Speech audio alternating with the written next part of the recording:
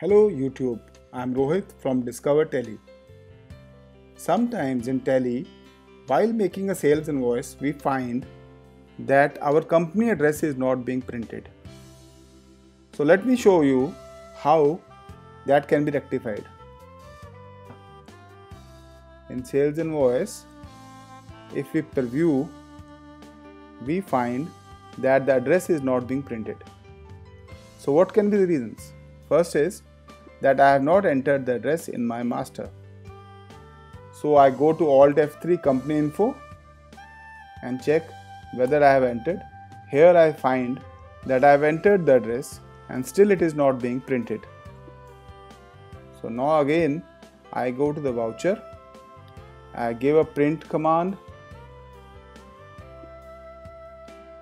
Check titling here. Here look, Alt plus T titling. And I find that print with company address is marked no. I mark it yes. Now I see the preview and the address is coming. So it is very simple. Don't forget to subscribe to our channel Discover Tally for more such informative videos.